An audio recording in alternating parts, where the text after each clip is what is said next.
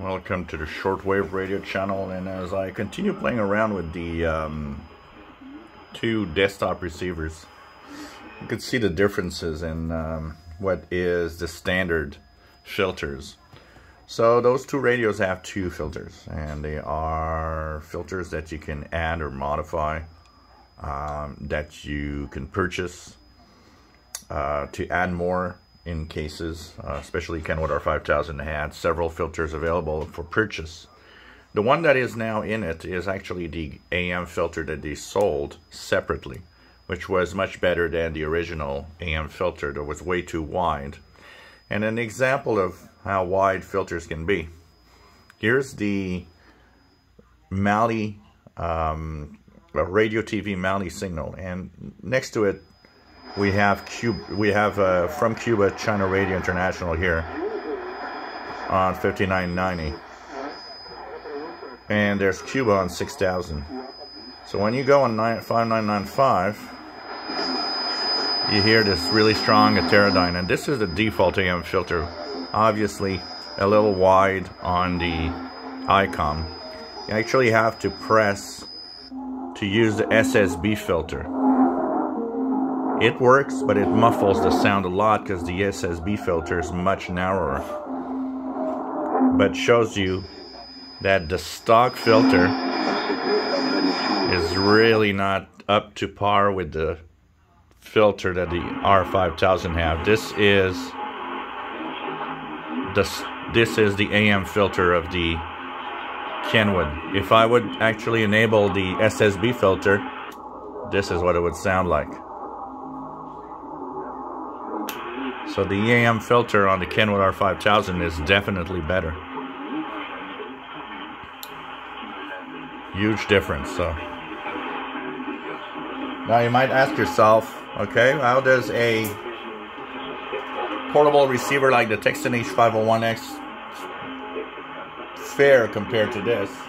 We're gonna plug it in. I'm gonna plug it in and we're gonna tune. So here goes. We're gonna actually plug in the H-501X.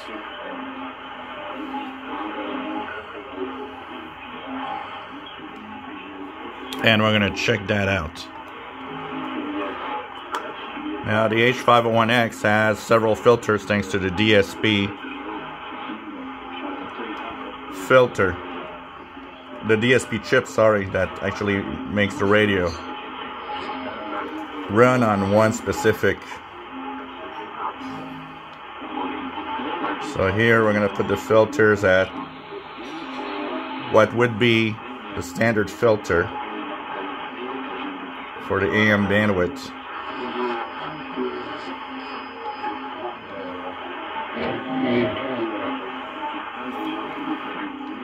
So here's the Kenwood R5000. Here's the Icom.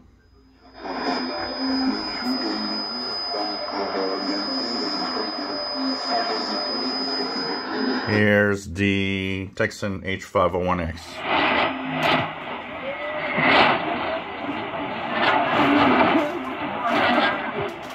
Let's put it, to be fair, at 6.5 would be the standard.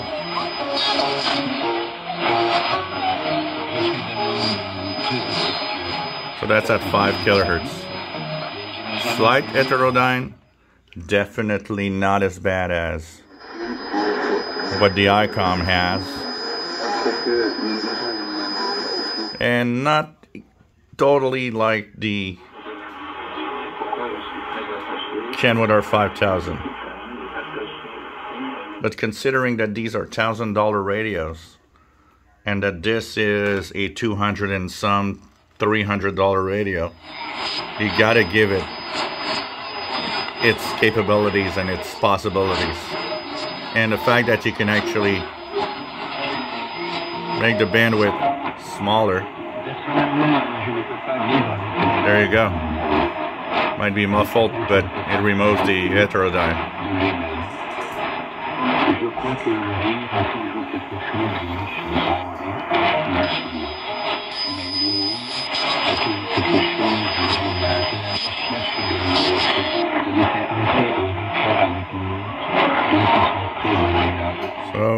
kind of interesting to test out these three radios and kind of do, and tonight we're going to do a few compares like that. We're going to tune some single sideband, we're going to do some different tuning around with the Tecsun, with the high-end desktops, and that's where you'll probably see what I mean by, you know what, today's portables, even that are a few $100s, they've reached a level that, you know, I can't, apart from the fact that they're beautiful and they're really nice desktop receivers, you just wonder, you know, well, you don't, what they perform compared to today's radio is really marginal what you'll get.